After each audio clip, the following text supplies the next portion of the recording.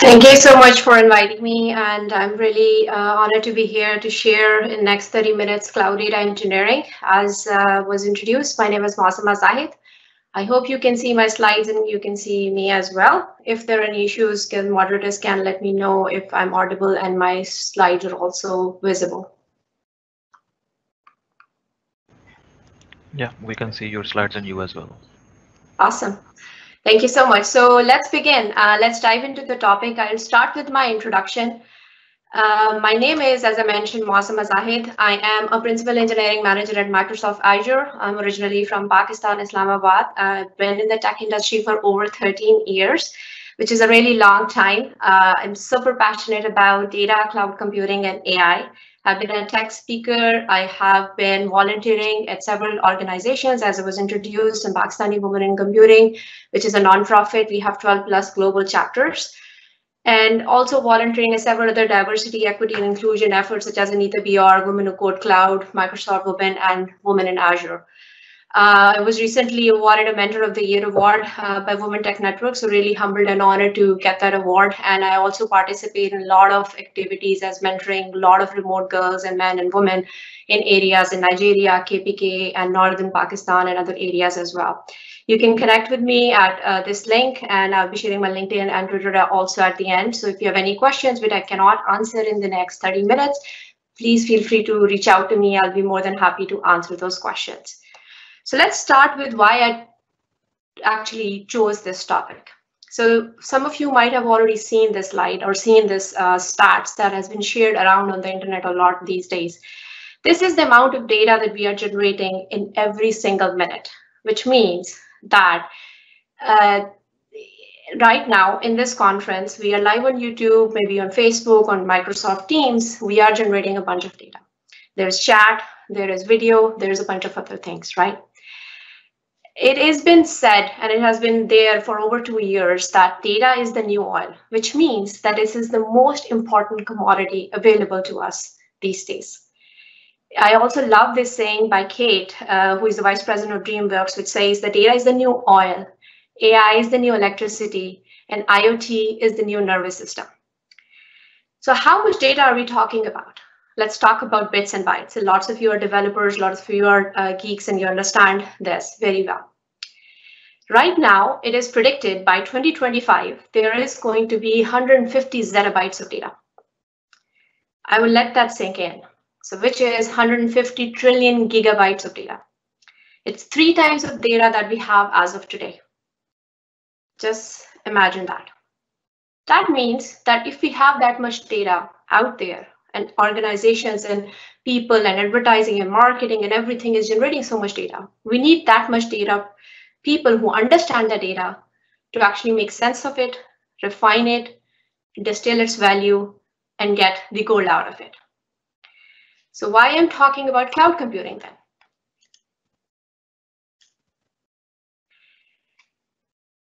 A lot of people ask me, where do I start?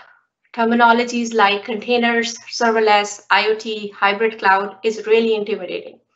But let's just start with the basics. So this is a very basic talk about introduction to cloud computing, how you actually start your journey in cloud computing and data engineering in cloud. So I would start with the definition of cloud computing.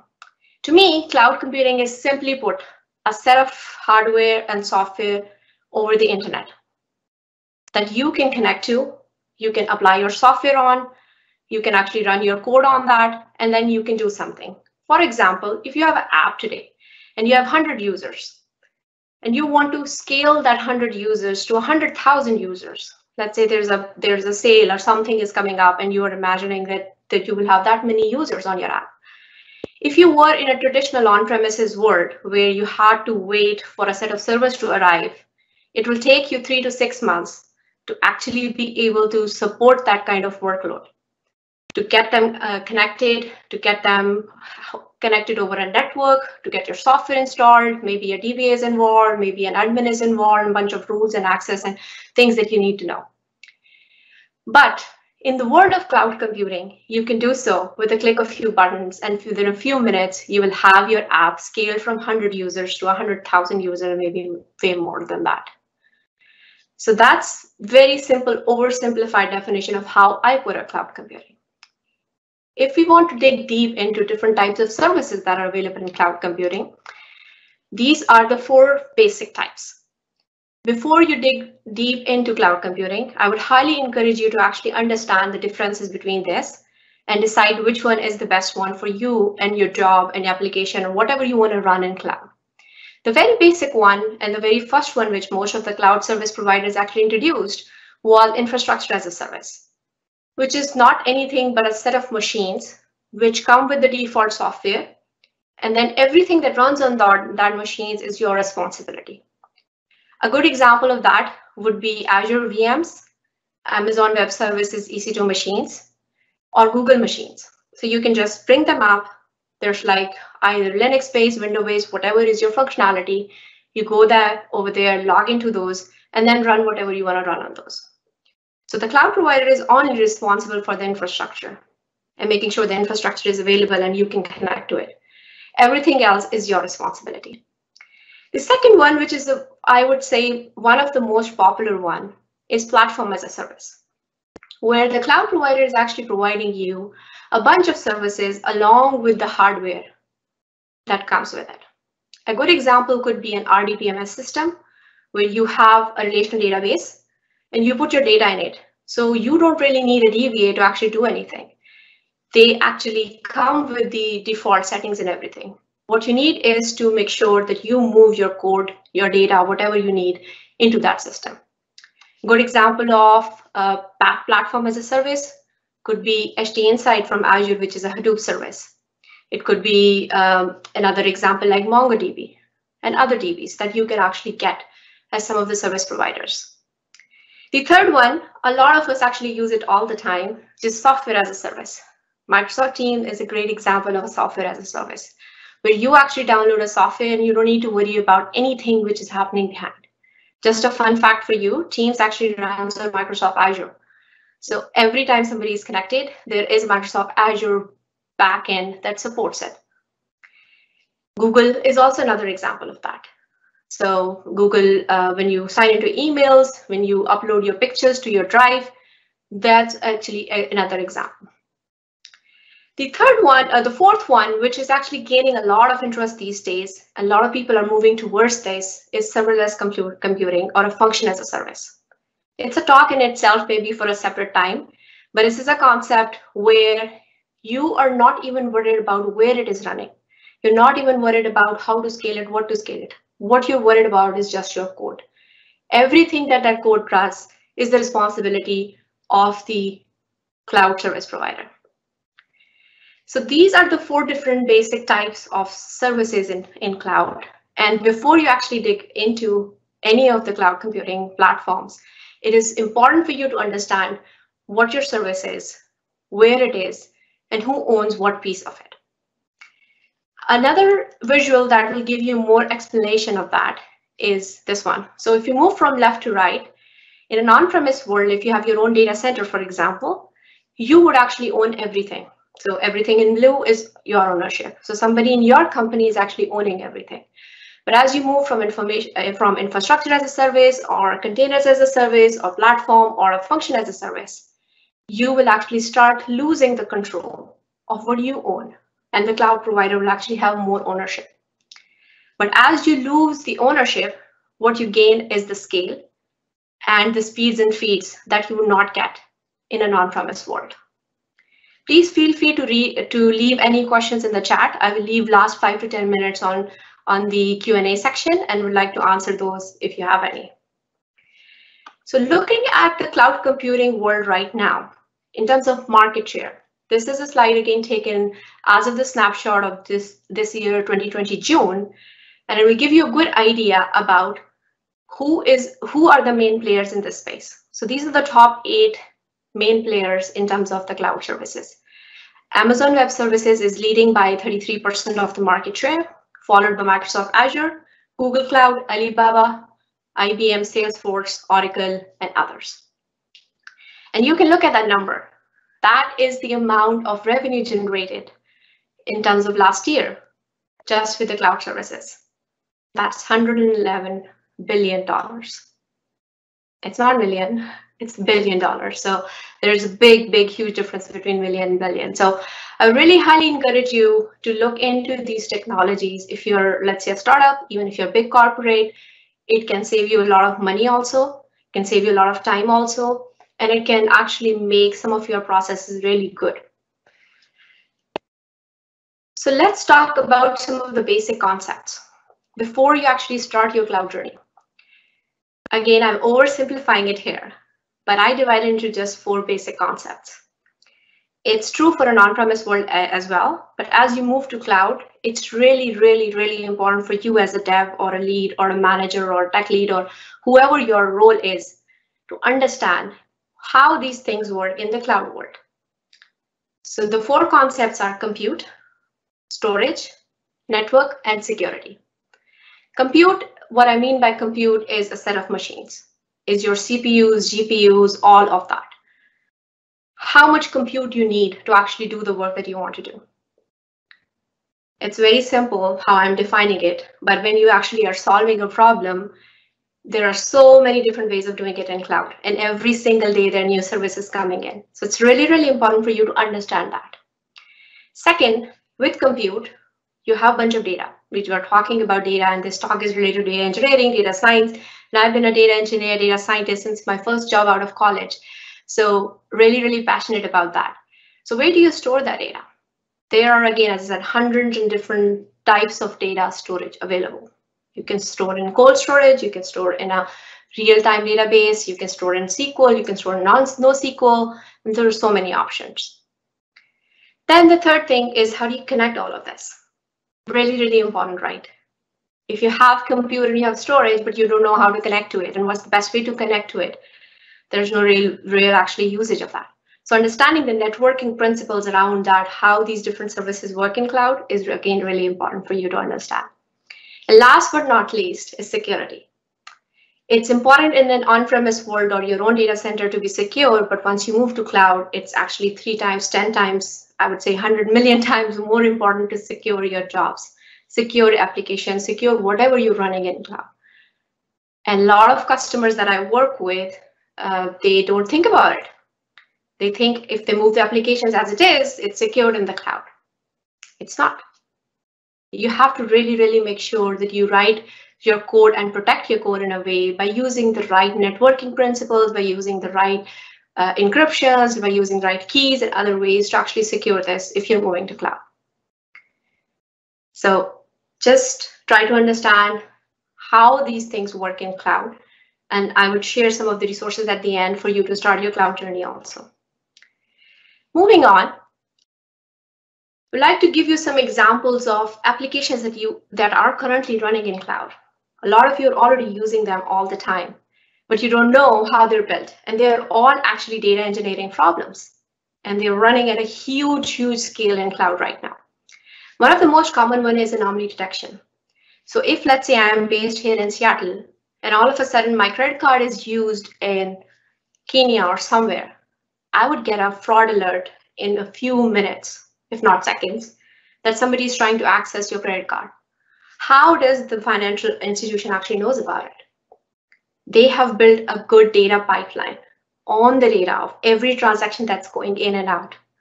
And they're scaling it at a huge scale in cloud, whatever cloud provider they're using, to make sure that they can detect it in time and actually take action. Another great example of that is connected cars. A lot of cars here in the US, in Europe, and in other places, and even Pakistan, have these mobile apps where you can actually start the car even remotely as well. So at the back end, that's actually generating a bunch of data. There's the connectivity between your app to the cloud provider back to your physical device, which is a car. It's another great example of a data engineering solution that's been built on cloud. The third one, which is my favorite, and I think Rahil was mentioning it as well, with Alexas and Siris and Cortanas and Google Home and all of these smart devices that we all have in our hands all the time or in our homes, they are all super smart. And they are all near real time. So for example, my daughter goes to Alexa and says, Alexa, what's the weather today? It doesn't take 10 minutes for Alexa to answer. It doesn't take like 20 minutes or 1 hour to answer. Within a minute or less than a minute, Alexa gets back, even in some cases, a few seconds, that the weather here in Seattle is this. How does Alexa know that I'm talking about Seattle? How does Alexa know where to get this information within a few seconds? So it's actually a data pipeline built behind it that solves that problem. And one of the common examples that a lot of you do, I spent a bunch of time in online shopping, especially in COVID days, is let's say going on Amazon or wherever you want to shop, right? You go there, you buy stuff, and the recommendation systems over there are really, really smart. They know what I like. They know if I buy something, what else would actually make sense to buy with it. And all of this is actually AI models, recommender models that are built into a bunch of data that's been fed into it about myself to know what I'm going to do and what actions I'm going to take next. So these are some good examples, and there are like hundreds of other great examples of cloud data engineering that has been done at a huge scale. You can actually build a solution today with your existing app in cloud, if not like few hours, in a few days. It's really, really that easy. And as Raheel was saying before me, there's nothing stopping us. There's nothing stopping you today to start your journey. Start your journey of learning, start a journey in cloud, start your journey in learning the technologies of the future. So I'm going to talk about one of the common architectures that is used in these cloud data engineering pipelines. Again, this talk is very basic and introductory, and I'm oversimplifying some of the concepts here, but I'm more than happy to answer any questions if you have afterwards. So all of the cloud data pipelines actually start with source systems, right? We all have data stored somewhere. Some companies have stored in an Excel sheet, some companies have CRM systems, some companies have databases, whatever is your source that's generating data. It could be an IoT sensor also, right? That's where you start your cloud data pipelines. You start generating a bunch of data. From that point, you have two ways to go. And that will actually depend on what is the problem that you're solving. This architecture that I'm showing you is called Lambda architecture, and it is one of the most common ways of how cloud data pipelines are built. And you can read about it just by typing Lambda architecture on Google or Bing or wherever you search for. So there you have two options. You can go the near real-time route, where if let's say you want to do alert on something, any anomaly detection, the example that I just gave, you have to actually know in near real time something is happening. So technologies like Kafka, technologies like Event Hubs, technologies like any of the bus type platforms where you have messages coming in at like billions or millions of transactions per second, you will store that there. And then you have technologies like Spark Streaming, things like that, that are running on top of that and actually knowing and doing anomaly detection, things like that. So you need some kind of stream processing after that. This path is really expensive because you want to take actions quick, right? So this path is expensive, the storage is expensive, you need more compute, you need more power to actually solve this. But let's say you can wait for a day to get any of the results in your pipelines, then you don't have to do this. So a lot of customers can just start with a cold storage, a data storage in some kind of database, or a storage like S3 in Amazon, or data lake storage in Azure and others. So you go that route on the top, which is more of a slower path than the path on the bottom. And you can do batch processing. A lot of companies still do BI reports, year over year kind of analysis, batch processing, and they store the data in some kind of analytical data store like SQL Data Warehouse or Redshift in Amazon, or you can use a third party like Snowflake. And last but not least, you need some kind of reporting on front of it to see those pretty diagrams and see what's really going on in your business. So these, again, I've oversimplified it here, touched a bunch of things, a lot of technologies, names there. But starting with one or two technologies in this pipeline would be a good starting point to understand how you can build a good comprehensive data pipeline in cloud. Some of this is actually orchestrated by a bunch of tools like Azure Data Factory or Amazon Glue, where you actually don't even need to know any coding. You can drag and drop different components, connect them, and there you go. You have a good cloud computing kind of data pipeline up and running.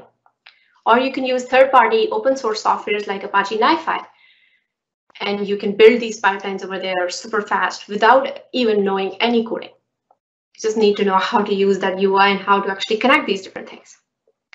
So when you're building these things, what are the top considerations?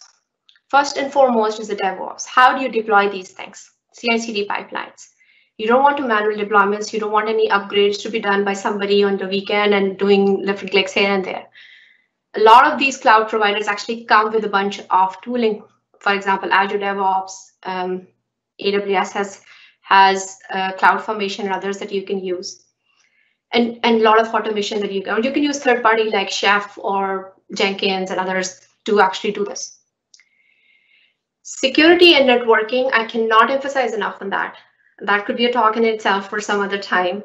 It's really, really important for you to understand those concepts. When you are defining the network security groups, the IAM rules, whatever cloud provider, whichever you are using, it's really important for you to set that up in the right way so that you don't get hacked once you go live. And you know that's a very common thing that happens to the most sophisticated networks out there. The other thing that a lot of developers or companies actually forget about is high availability and disaster recovery. What if the data center in which you're deploying actually goes down? Something really bad happens there. Your application should be resilient to such updates, anything that's actually failing over there. And again, depending on how critical is that application, let's say if you're building a solution for a healthcare system and somebody's life is actually dependent on that, like 911 or something like that, you have to make sure that that solution is highly, highly, highly resilient. If something goes down, you have a backup there up and running in a few seconds. And cloud computing, again, every cloud provider actually has a bunch of principles and guidelines around that. The other things, of course, you need to know is speeds and feeds, like how many users you have, how much speed, how much data you're storing, where you're storing, where it's coming from, all of that. And a lot of developers actually forget this is cost. With cloud computing, as I said, the scale is really, really easy. But with that scale, you can actually cost your company a lot of money as well if you don't understand how these work. So keep an eye on the cost and also build good monitoring solutions around whatever you have deployed so you can get alerted if something goes down. Some of the key skills of the future related to this, SQL is not going anywhere away. So if you have SQL skills, definitely that's useful. But in addition to that, a lot of web programming languages in the data space are now dependent on Python, Node.js type applications. Any of the ETL orchestration type tools that I mentioned before, if you have that knowledge, that's really useful. Hadoop ecosystem in terms of big data. Again, it's still useful, it's still relevant. I know it's 6 years, 7 years old. There was a big hype of that. It's kind of settled down now, but a lot of companies are still using it. So if you're just starting off, I would still encourage you to look into that.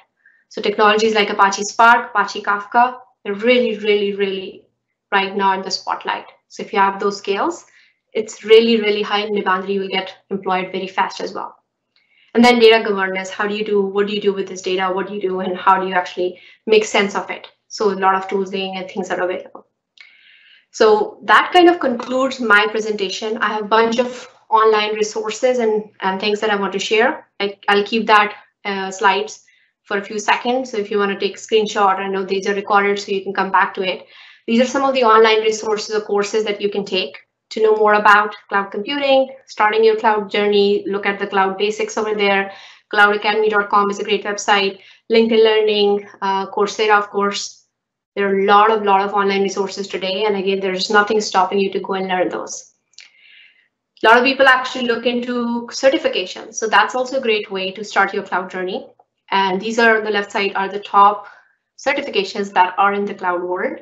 And on the right side, I mentioned some of the guides that you can actually take to learn more about these certifications and learn them or get yourself trained on them.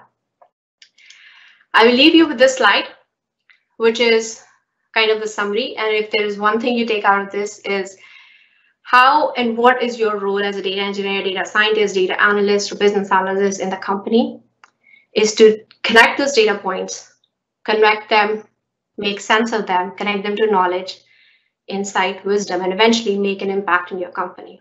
Don't think that if you can write the best code, you will always succeed. It's important for you to understand what is the business problem that you're solving and how can your data solution solve that problem. So if you can do that, then you've done your job. So again, thank you so much for having me. The moderators can tell me if you have a couple of minutes to answer any questions. This is my LinkedIn, Twitter, and Medium where I blog. If you want to reach out to me, feel free to do that, and can take a few questions if there are any. Yes, Muazma, we got 2 questions. So the first one is, how can one join Big 5 if he/she is from Pakistan? What's easiest route to it? Yeah, I think that's a common question these days. Because of recent visa issues and things like that, a lot of companies are not hiring internationally, and especially this year with COVID, that has been on a stop. But I know a lot of folks, even in Microsoft, Google, and other Facebook, they actually used to do hiring in Pakistan before that. So one easiest way could be wait for it.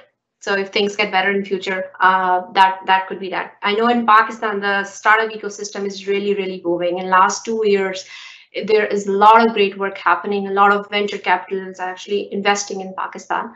So you can earn a lot of great skills being in Pakistan right now. But if your actual target is to get to one of these big 5 companies, then maybe not in US, you can start in Europe or Middle East and eventually get to it, right?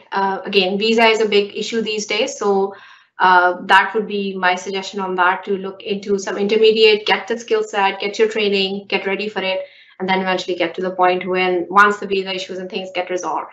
I don't think the problem is with the skill set from Pakistan. A lot of great folks like me and others that I know here are from Pakistan, and I'm really hopeful that things get better in the future. Thank you. So the next question is,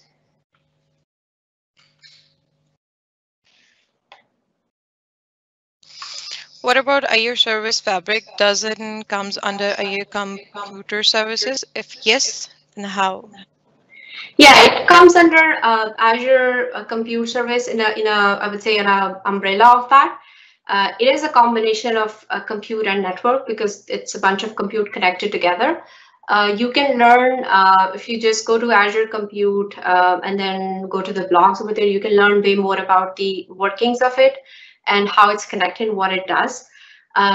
A lot of internal Azure services actually dependent on the service fabric as well, because we actually have to scale and we actually have to make sure that these compute and stuff is actually available. So it's an umbrella, I would say, between compute and network. All right. So there's another one. Hi, Muazma. It was a nice talk. Thanks for it. You touched the word security, that we still have to protect our applications. Being still in the cloud, although we get to hear the claims of security from cloud services provides. So my question is, what's the type of security the cloud service providers provide us? Just curious to know. Yeah, that's a really great question. Thank you, Majid, for that question. So I will give you an example, let's say, of storage, right? So storage by default comes with encryption. So even if you don't do anything in any of these cloud service providers, it comes with a basic level of encryption. But let's say if you're storing personal identifiable data in it, like PII data in it, then there is a lot of compliance that's up to the customer to make sure that they tag the data correctly and store it in the right way. A lot of common mistakes that companies or people do when they're moving to cloud is in their code bases. For example, in their automation, there are actually keys and stuff stored in the code. So they can get really easily hacked if somebody gets to their code. So if one of the very easiest thing to do is first foremost thing, make sure none of your code base has any of your passwords or keys or anything like that. Second thing, what you can do is make sure as I'm talking the data context, any of the assets that you have, you label them correctly. That's why data governance comes into picture. And make sure if you have any PII data or any of the other data, like if let's say if you work with Europe, then there's a lot of GDPR where you have to delete the data in every 3 months and 6 months period, right? So if you don't know and you are not doing enough audits on your data, then there are actually other issues that can cause, and there will be compliance issues. So in terms of security, a lot of cloud providers come with a lot of basic security and they're the defaults. But beyond those defaults, anything that you are doing in terms of your code and application is up to the company's responsibility. A lot of these cloud providers actually have consultants that can help you, and there's a lot of guides and architecture principles and things that you can look into at. But security, don't never ever take that with the word whoever is saying that to you that we are highly secure, you don't have to do anything. No, make sure that you make sure what you're bringing to cloud is actually secure in terms of the code and application as well, beyond what the cloud provider is saying. So the last one is here. How cloud computing helps the automatic engineer in script writing things. Yeah, that's an interesting question. I think depending on what you use for your automation currently scripting, there is a lot of automation tools that are available in cloud. For example, in Azure, as I said, Azure DevOps has a lot of integrations. Terraform is a third party. There's a lot of integration existing right now. If you go with the traditional world, those are the technologies you will use. Or if you go in, let's say, Amazon Web Services, you will use CloudFormation with Jenkins or some other tooling around it, right? How cloud providers are actually helping you is providing easy plugins where you can plug and play with different components as resources, and you can deploy it in a large scale. So that's what they provide you. What you have to, again, bring in your code and make sure that works on the cloud provider. Or you can use a third party like Terraform. As I mentioned very briefly on the other side of things, a container as a service, that's another area that's gaining a lot of interest. So if you have Kubernetes knowledge, you would it's really the skill of the future right now. So all of the internal deployments actually using Kubernetes, and that's kind of another future where you can invest some time. So if you're an automation engineer, I would highly encourage you to look at containers. I would highly encourage you to look at the container solutions that some of these cloud providers actually provide. And some of them are really plug and play. So you basically use your code, you build that container, and then there's an image that you can go and deploy anywhere at any scale. And for example, AKS service, which is Azure Kubernetes service, you can have n numbers of pods, and you can just scale up and scale down at any point in time as long as you have that container that's available. Thank you so much. That was the last question. Thank you, Muazma, for sharing your knowledge with us. And over to you, Madhya. Please Thank you continue. so much for having me. Bye. Bye. Take care.